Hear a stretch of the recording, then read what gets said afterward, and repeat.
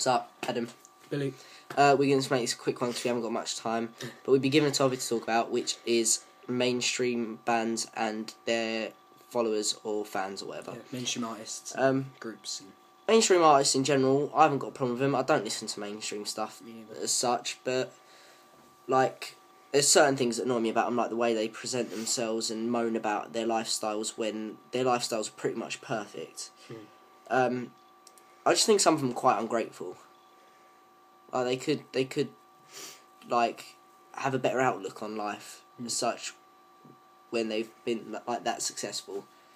I know that after years and touring that you get tired of it and whatever, but still. Yeah, there's always down points, but you got to bring that back together. You know what I mean? I mean, like One Direction, I'm going to say this: they're a manufactured group. They got together, went on the X Factor, and I'm not saying they did well. Obviously, they're all good singers. That's why they're so as big as they are. And I'm not taking anything away from them, saying that they're not talented. They are talented, obviously, clearly. But there's no sort of soul behind it, you know what I mean? That's like, I mean, there's a lot of these groups. I think that Little Mix, I don't even know who that is, so I can't comment.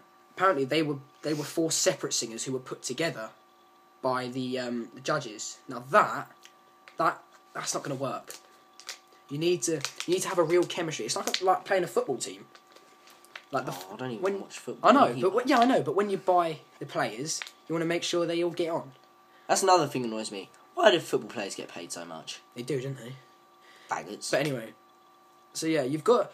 I mean, if you're a mainstream artist, you've got to respect the fact that you are basically what's driving society these days, and you've got to rub that off on your fans. Which brings us on to our next point.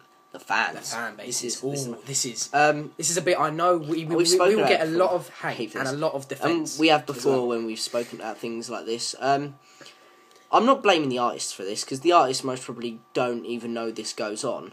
But a lot of the fans, the mainstream artists, think that they know best. Think that their opinion's right, and just because everyone else is bullshit. And if you don't listen to like a certain artist or whatever, like then you're an idiot or a fag or whatever. You should go die. And you know who you are because you like do it, but you bully people because they don't like what you like. Not everyone in life's gonna like what you like. You have to accept differences. I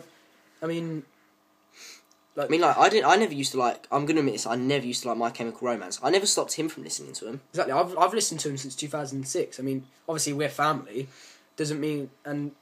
We used to make jokes about it. Like, I used to go, oh, I had a Michael Romance. He used to go, oh, they're shit. Yeah, but he used to say it as a joke.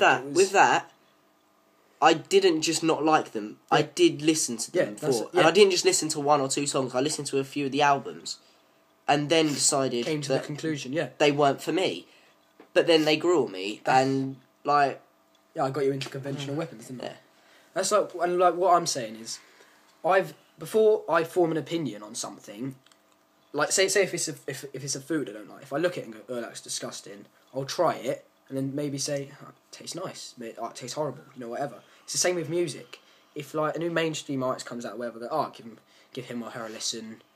Like, I've listened to Justin Bieber, I've listened to One Direction, and I don't like them. That's what I'm going to say. I don't like them. I quite liked Boyfriend by Justin Bieber. It's not. I'm putting it out there. I'm going to get so much shit there, but it was a good song. See, look. Well, we're willing to admit that, and no, I'm willing to admit that. Well, you are, but I didn't. You're not. No, I've listened to the song. I never said you didn't.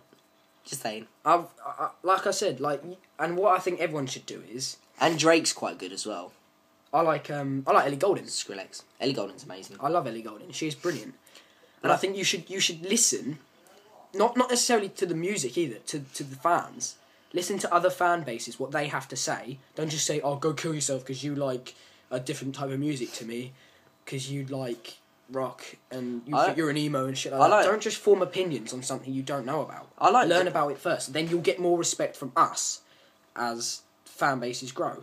See, I like the fact that some people aren't afraid to listen to 2 totally different types of music. Like, I've seen on Twitter, especially in people's bios, they put, I love Black Veil Brides, I love One Direction. I've seen ones That's great. I've seen ones that go so drastically from Ask Alexandria, Suicide Silence, to the heaviest band, then suddenly I like One Direction as well. So what? Embrace that. Embrace the fact that you like two types of music, and you accept it enough to stand up and say, I like this fan base and I like this fan base. I'm the Marmite of the fan base. And people say, this annoys me. People say that, what's your guilty pleasure on your like iTunes or whatever? I have no guilty pleasures. I embrace all the music. I'm on. I've got Adam's. I'm Billy iTunes Joel. now. Billy Joel. Akon. He's got Akon. Alexandra Burke's not mine though. He's got Akon. He's got Billy Joel. Billy Joel. Blackpool Brides. Asking Alexandra. Of course. It's like Eminem. Eminem. Like I'll listen to anything. And Gabriella Alpin. Yeah. She's really good. She's got an amazing Marilyn voice. Manson. Like I listen to anything. Like I would say. I don't think you should be afraid of like admitting to that as such, because if you listen, even if I listen to One Direction, if people are like, oh, what's your guilty pleasure? Be like, I haven't got one. Oh, but you listen to One Direction? Yeah, because I would like them. So like my sort of iTunes or iPod, it goes sort of. I've got metal, pop punk, punk, rock, indie. I've got Ellie Goulding, a little bit of Ellie Goulding. I've got the Script. It's great. I like the song she did with Skrillex. That was good. I think, wasn't it Calvin Harris? No, Skrillex. I think Ellie Goulding done one with Calvin Harris. Good one actually, but I prefer Skrillex one. But no, I like Skrillex. Like even though that's not, say, going from liking My Chem to One Direction, I've still got quite varied. It's good to be diverse. Genres in there. Don't ever be afraid to listen to something that no one else listens to. Exactly. Like, for a long time, I was ashamed of listening to 80s rock when I was younger.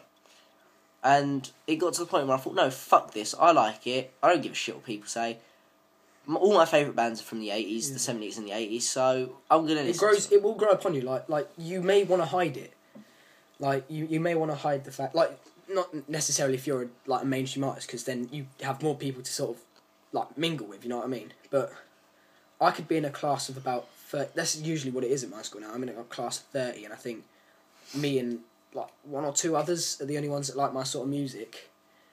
And I think one of my mates actually said to me, I was probably the first person in our year to proudly stand up and say, I don't like mainstream music, I like rock music. And I got quite a bit of shit for it for about 2 years. But I don't care, if you listen to it, you listen to it. At the end of the day, I think we should round off with this. Yeah. Like, if you like something, don't be afraid to hide it. Embrace whatever you love. Like, whatever it is. Like, it's going off of music in general. But in general, if you're gay or you want to dress as a woman, if you're a guy, embrace it. Do whatever it takes to be happy. Exactly. Within reason. Like, don't go around killing people no. or something like that if you're like a psychotic murderer. But yeah, don't go around stabbing kittens. Or... Like, do what makes you happy. Don't sell yourself out to make other people happy. Like, I go around... I mean, look, me and Adam, I've got skinny jeans on, Adam's wearing a Avenged Sevenfold, I've got Young Guns hat, I've got Rolling Stones jumper. It's what you want to do. No one else can tell you to stop wearing your clothes or stop listening to your music. I cut my hair off because I wanted to. Like, no, I'm not going to listen to anyone. Like, I've got it from a few people, like, oh, why'd you cut your hair and all that? Like, I've spoken about this, like, twice. And I have before. 2 afros. Like, Look at that afro. It's like, just do whatever makes you happy. Don't sell yourself out at all. Yeah. Like some of the mainstream artists do. They sell themselves out, and just to some bands do as well. Some bands have done it. I'm not going to name names. No, I'm not naming any names. But it doesn't mean you have to stop listening to them. It doesn't mean your opinion changed on them. If it's what you want to listen to, you want to listen to it. No. Don't even look at it as mainstream or not mainstream. Look at it as just music in general. Every band or artist has a decent fan base to consider themselves mainstream. Every successful band or artist is mainstream because they are in the mainstream. But in separate genres. That's what I'm saying. Genres. Like, mainstream's a very misused word, I feel.